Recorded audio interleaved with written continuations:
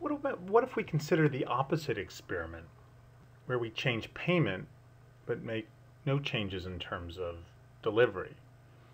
Well, we have an interesting example of that in the United States, the Nursing Home Value-Based Purchasing Demonstration, or the NHVBP.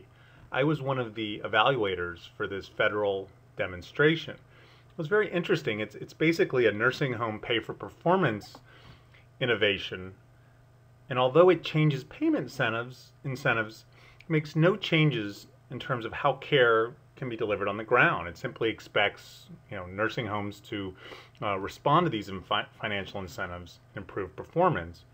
But unlike the telemedicine or Interact Toolkit examples where we have very direct delivery innovations, with the NHVBP it was completely open to the facilities on how they wanted to improve performance. So let me tell you a little bit more about the demonstration. It was a voluntary demonstration that ran between 2009 and 2012 in 3 U.S. states: Arizona, New York, and Wisconsin. And the states volunteered, and then the nursing homes within those states volunteered as well. You can see 38 facilities in Arizona, 72 in New York, and 61 in Wisconsin. And in New York, we were actually able to randomize, so we had 71 facilities that didn't receive the intervention.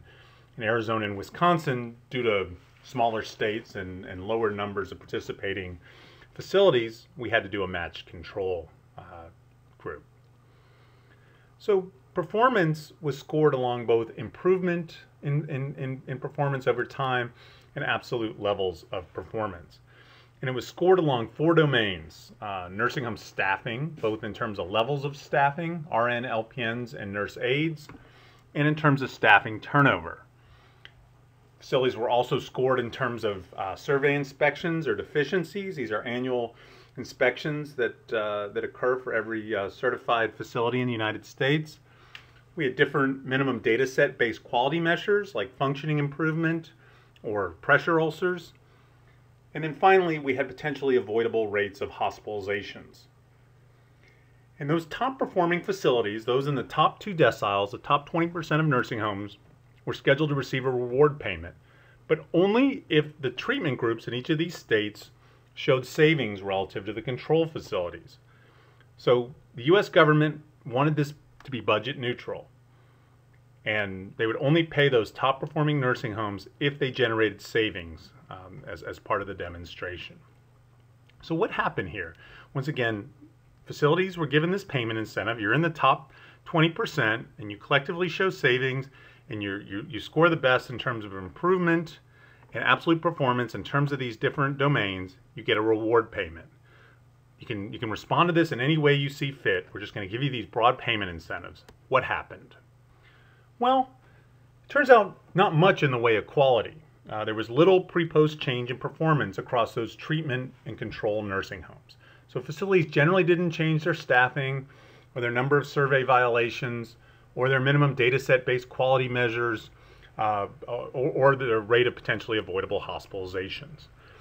The results on savings, however, were a little bit more mixed, and I'll show those on the next slide, but I did want to highlight that if you're interested further in reading about this evaluation, the URL for our final report is there at the bottom of the screen.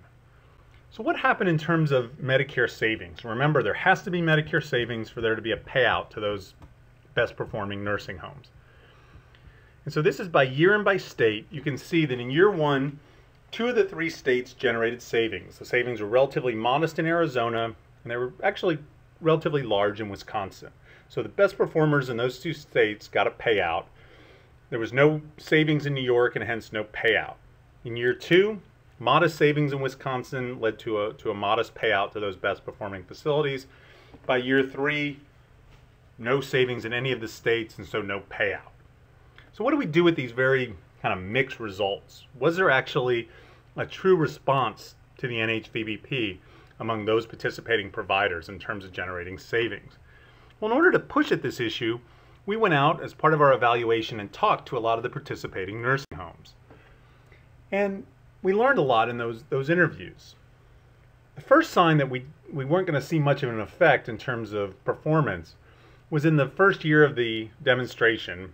We went out and we talked to some of the participating nursing homes and said, we're from the Nursing Home Value-Based Purchasing Demonstration Evaluation. You're part of this demonstration. What's been your experience, and what are you doing as part of this part of the NHVBP? The question we got back from a lot of the participating nursing homes was, what's the NHVBP? It turns out a lot of the participating providers were working on quality across a number of different domains, and really with all the turnover that happens in leadership and administration at these facilities, they really weren't focused on the NHVBP. This was the first sign we weren't going to see an effect. If you don't even know you're in the demonstration, it's hard to think you're responding to the demonstration. The second indication was once we found out who those top performing nursing homes were, especially in Arizona and Wisconsin where there was a payout, we went out and we talked to those nursing homes and said, what did you do to generate this reward payment? Improve performance or maintain absolute performance? The facilities generally told us we didn't do anything. We didn't respond to the NHVBP. One rather humorous response we did get from one religious affiliated nursing home that ended up being one of the top performers is they said they lit a candle every night in hopes of getting a payout. This obviously wasn't what we had in mind when we started evaluating the demonstration. So our results that if you change payment incentives but don't actually tie that to any sort of delivery level change, actually doesn't improve performance, fits with a broader economic literature that suggests incentives without education or guidance in terms of working with providers is not likely to lead to success, especially in the context of very complicated tasks such as preventing a hospitalization or a pressure ulcer.